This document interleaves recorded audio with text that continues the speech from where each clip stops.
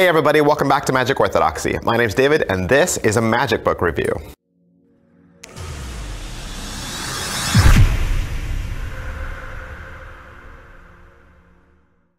Hey, today we're going to look at A Thought Well Stolen from Ben Harris.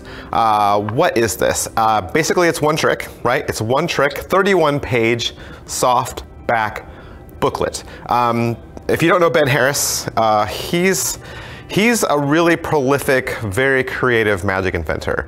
He's got Hole in the Head, he's got Exit 51, Solid Gold, Easy Action, and Alita was one of the first tricks I ever purchased from him. This trick, okay, so there's no commercial for it.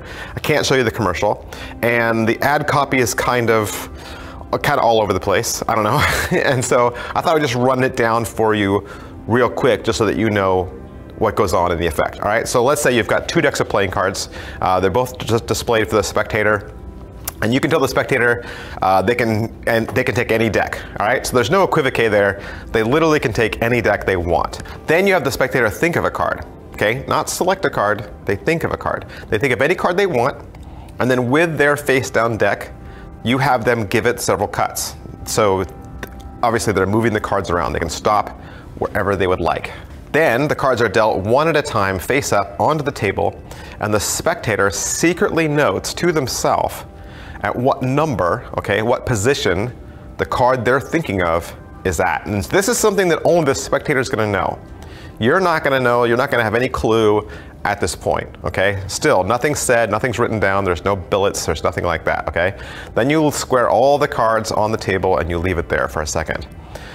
Then you, the magician, you remove your deck, okay, and you give it a quick shuffle and a couple of cuts. And then you ask the spectator to think of their favorite card again, and then you just stare into their eyes. Then the magician runs through the deck with the cards facing themselves, and they remove one card and they place it face down on the table so that nobody can see it, okay? So we don't know what that card is at the moment. Then you ask the spectator to think of the number. So they thought of the face value of the card. Now they think of the number of where their card is in the deck. And then the magician takes that face down card and kind of cuts the deck and puts it inside. And now what you do is you tell the spectator to deal down through their deck one at a time, stopping at their favorite card, okay? So they count their cards down, done, done, done, done, done. And let's say they just stop at, you know, the 19th card, okay? They stop at the 19th card. Then the magician also deals down their deck one at a time in unison, and the magician stops at the 19th card also. Then you have the spectator name their card, obviously, and then both of you flip your 19th cards together and they match. And that really is kind of like the rundown of the trick, and on a surface level, that seems fair, and it seems like, wow, that's a really cool trick. And here's the thing though, even as I told it to you, in your head you were probably already thinking of a way to do this trick. You probably were, because I was. When I first read the ad copy, I was thinking, well, if I did the trick, I would use this really old method and I would do it like this. So when I got it in the mail and read the book, I was surprised that it was the method I was thinking of. So is it what I thought? It is what I thought. It's exactly what I thought. It's an old method, okay?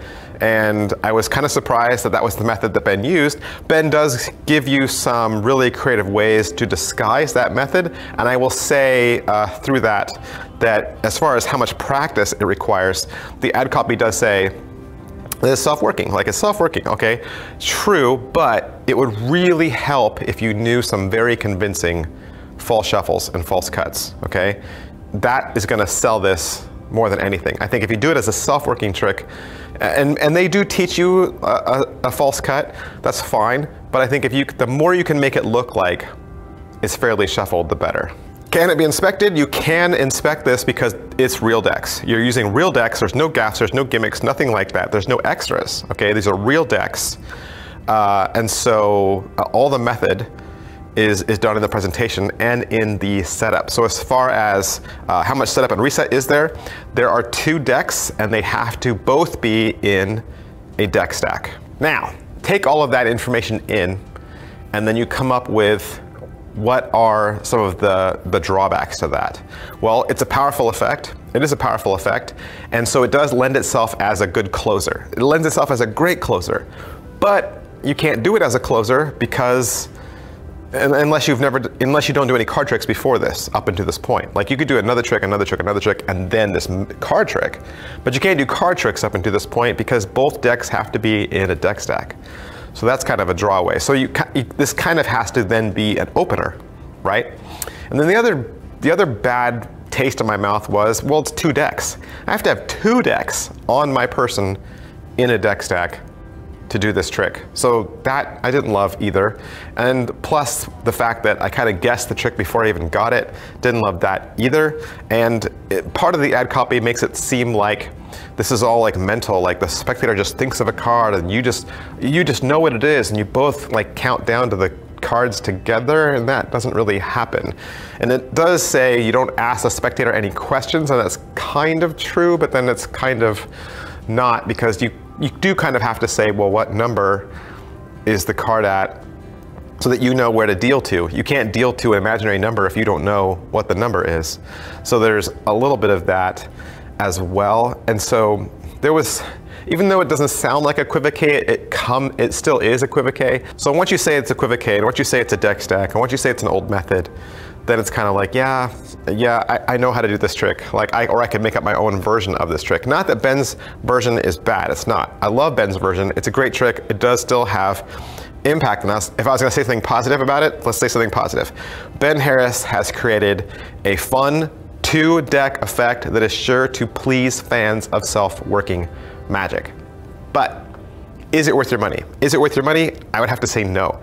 It's 30 bucks. It's 30 bucks for a 31-page softback booklet. I've bought hardback books for $30 that contained hundreds of magic tricks. Magic tricks this good, okay, on par with this. I've bought DVDs for $30 that had 10, 12, 15 self-working effects.